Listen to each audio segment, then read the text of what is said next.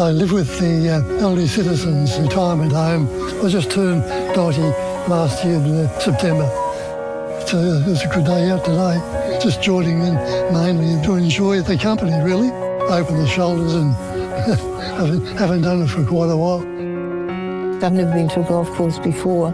Since my husband died, this is the first thing we've been to, and it was very nice. I enjoyed it. The putting and everything was good, and the driving range I loved.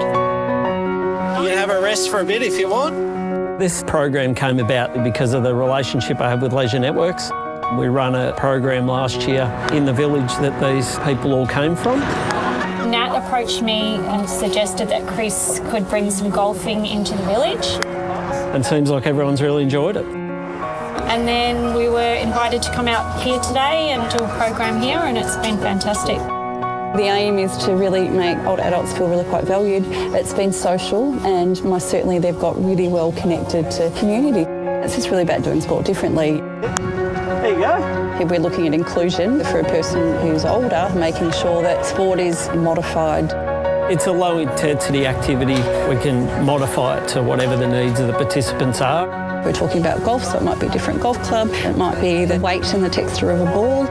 We can use different size clubs. We can use rubber balls, tennis balls. We can make the activities so that they're longer or shorter depending on people's abilities.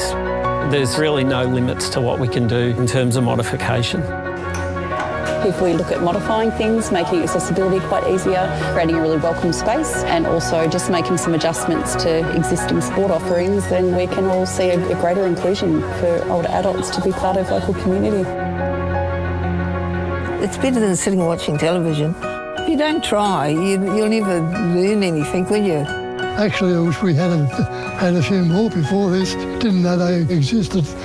Now that we know, perhaps we might be able to come again some other time.